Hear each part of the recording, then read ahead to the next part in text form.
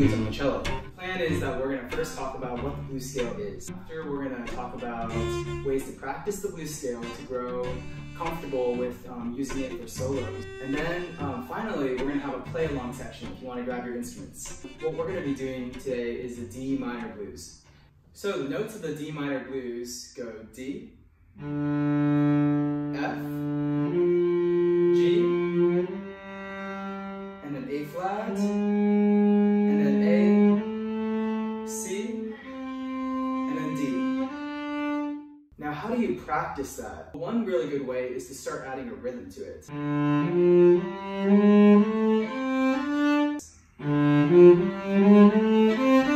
And you also want to make sure you practice the scales coming down. Now, after you've done all of that and you feel very comfortable, to start practicing not always starting on the first note.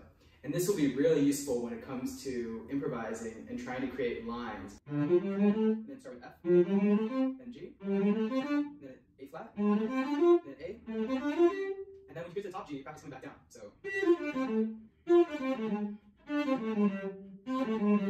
and then you can even keep going down to go lower than your original notes.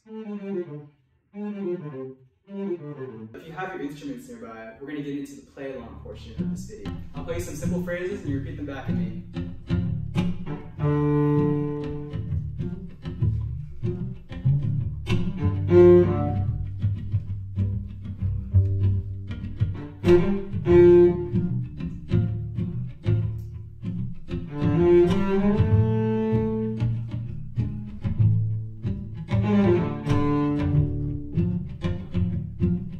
C on the A string.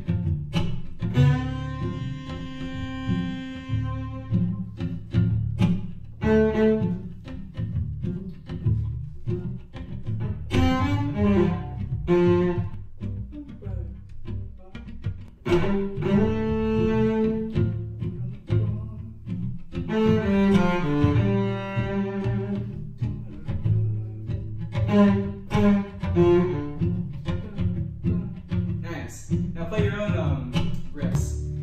And then a great way to start is just starting on a D and ending on a D. So, yeah.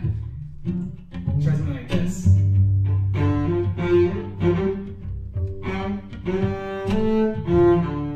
Notice how I started and ended on a D. Try that.